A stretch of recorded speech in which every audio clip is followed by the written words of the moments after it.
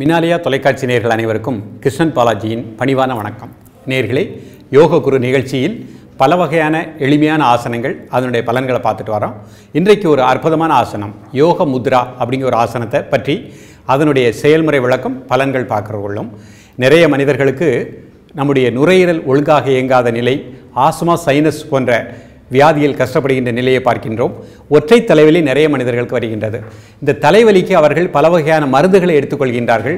எந்த வகையான மாத்திரை எடுத்தாலும் தலைவலி நீங்குவதில்லை அப்படின்னு அவங்க வாழ்ந்துக்கிட்டு இருக்காங்க. அப்படிப்பட்ட மனிதர்களுக்கு இந்த யோக முத்ரா மிக அற்புதமான பலன்களை கொடுக்கக்கூடிய ஒரு ஆசனமாகும். இன்னும் பார்த்தீங்கன்னா நிறைய மனிதர்களுக்கு தூக்கம் அப்படிங்கிறது இல்லவே இல்லை. வாழ்க்கையில் எனக்கு எல்லா வசதியும் இருக்குது சார், ஆனால் கண்களை மூடினால் தூக்கம் அப்படிங்கிறது வரவே இல்லை. இரவு முழுக்க தூங்காமல் இருந்து கொண்டிருக்கின்றேன், அதற்காக ஸ்லீப்பிங் டேப்லெட் எடுத்துக்கிறாங்க.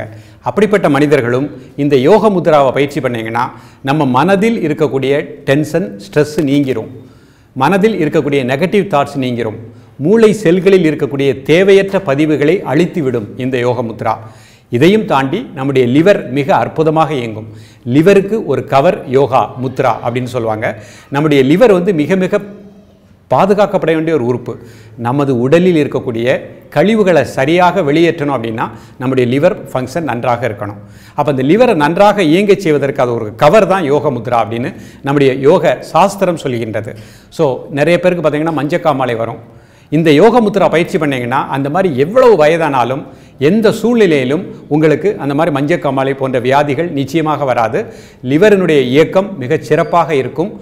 தூக்கம் வராதவர்கள் இந்த ஆசனத்தை பயின்றீர்கள் என்றால் நிச்சயமாக தூக்கம் வரும். மனக்கவலையையும் மன இறுக்கத்தையும் நீக்கக்கூடிய அற்புதமான ஆசனம். ஸோ இவ்வளவு பலன் தரக்கூடிய இந்த ஆசனத்தை நீங்கள் பயின்று கொண்டே பச்சை காய்கறிகள், கீரை வகைகள் முதலியவற்றை உணவில் அடிக்கடி எடுத்துக்கொள்ளுங்கள். சிறுதானிய உணவை அடிக்கடி உணவில் சேர்த்து கொள்ளுங்கள். ஒரே அரிசி சாதமே சாப்பிட்டுக்கிட்டு இருக்காங்க. வாரத்தில் ஒரு 4 நாட்கள் சிறுதானிய உணவுகளை உங்களது உணவு பழக்க வழக்கத்தில் சேர்த்து கொள்ளுங்கள். இப்படி சேர்த்து கொண்டு இரவில் மட்டும் அரை வயிறு சாப்பாடு, கால்வயிறு வாட்டர், 7 மணி முதல் 8 மணிக்குள் இரவு சாப்பாட்டை முடித்து கொள்ளுங்கள். ஒரு 2 மணி நேரம் கேப் இருக்கணும். இது பண்ணிவிட்டு 10 மணிக்கு படுக்க போங்க. உங்களுக்கு தூக்கம் வரவில்லைன்னா படுக்கிறதுக்கு முன்பாக இந்த யோக முத்ராவை 1 நிமிடம் பயிற்சி பண்ணுங்கள். அப்படியே நீங்கள் படுத்துக்கோங்க. நல்ல ஒரு ஆழ்ந்த நித்திரை நிச்சயமாக கிடைக்கும். நமது ராஜ உறுப்புகளை ஆன இதயத்தையும் பாதுகாக்கக்கூடிய ஒரு அருமையான ஆசனம், லிவருக்கு சக்தி கொடுக்கக்கூடிய அற்புதமான ஆசனம். இப்படிப்பட்ட ஆசனத்தை எப்படி செய்ய போகிறாங்க அப்படிங்கிறத இப்போ நம்ம தெளிவாக காண்போம். நேயர்களே, இப்போ யோக முத்ரா எப்படி பண்ண போகிறாங்க அப்படிங்கிறத பார்க்க போகிறோம். அமர்ந்திருக்கக்கூடிய ஆசன நிலை சுகாசன நிலை. இந்த சுகாசனத்திலே நிறைய பலன்கள் இருக்கும். முதுகெலும்பு நேராக இருந்தாலே வாழ்க்கை வளமாக இருக்கும். மூளை செல்களுக்கு இரத்த ஓட்டம் பாயும். இப்போ இந்த நிலையிலிருந்து எப்படி பண்ணுறாங்கன்னு பார்ப்போம். முதல்ல பத்மாசனம் போட்டுக்கிடணும். இவ்வாறு 2 கால்களையும் நீட்டிக்கிடணும். ஒவ்வொரு காலாக இது பத்மாசனம். இப்போ மெதுவாக 2 கைகளையும் பின்னால் கட்டிக்கிடணும். மூச்சு வெளியே விட்டுட்டே மெதுவாக கீழே குனியணும்.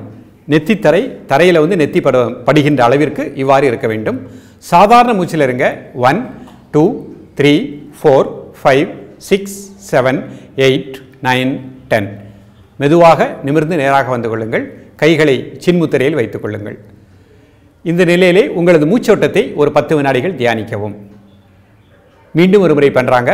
2 கைகளையும் பின்னாடி கட்டிக்கோங்க. மூச்சு வெளியே விட்டுட்டே கிளக்குனீங்க.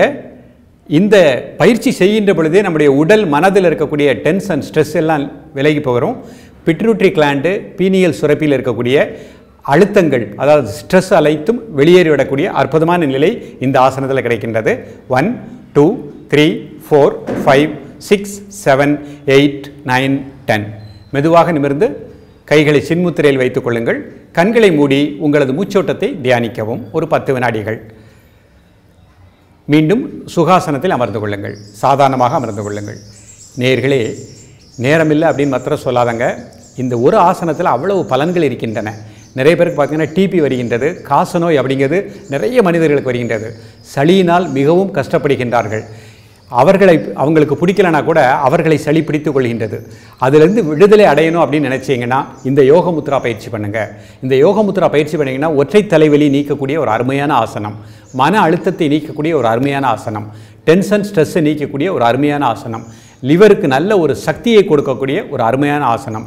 நம்ம உடம்பில் இருக்கக்கூடிய கழிவுகள் அனைத்தும் முறைப்படி வெளியேறிவிடும். உடல் இயக்கம் சிறப்பாக இயங்கும். இன்றைக்கு நிறைய பேருக்கு பார்த்தீங்கன்னா கேன்சர் வருது.